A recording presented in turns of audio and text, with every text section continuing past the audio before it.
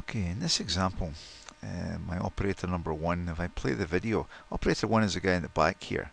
If I play the video here, he's actually walking to his corner and he stops right there. And he's waiting for this guy to get to his corner. You can see that observation here. His stops at 3 seconds and begins again at 11 seconds. So we've got all this waiting time that we didn't bother to record. Now there's a good reason why we didn't bother to record it.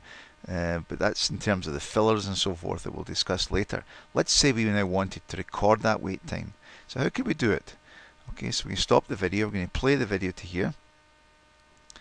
Right.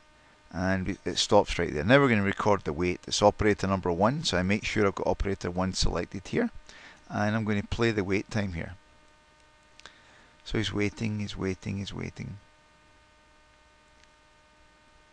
Right, and eventually he's going to move. Right about there, right? And I'm just going to change my description here.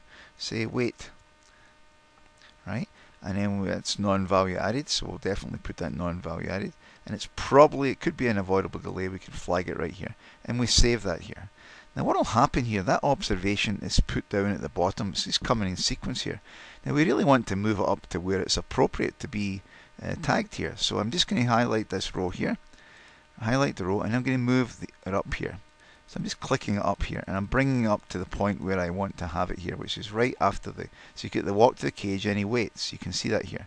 Now if you look here, my stop time here, 3.035, is the start time of the wait. How come? Because I played the first clip here. I double clicked on it and played it, and that played it back, so it would stop directly or exactly at the 3.035, so that's correct. But my break point is different here.